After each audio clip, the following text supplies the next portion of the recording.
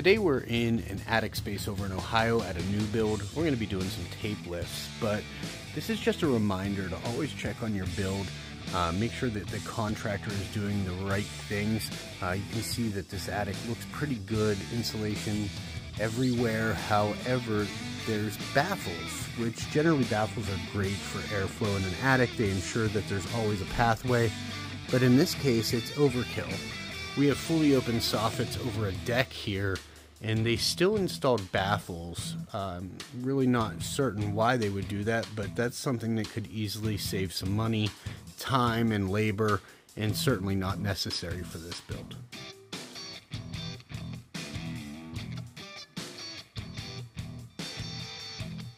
Today we're in an attic space over in Ohio at a new build. We're going to be doing some tape lifts, but this is just a reminder to always check on your build.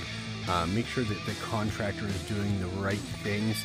You can see that this attic looks pretty good, insulation everywhere. However, there's baffles, which generally baffles are great for airflow in an attic. They ensure that there's always a pathway, but in this case it's overkill. We have fully open soffits over a deck here, and they still installed baffles. Really not certain why they would do that, but that's something that could easily save some money, time, and labor, and certainly not necessary for this build.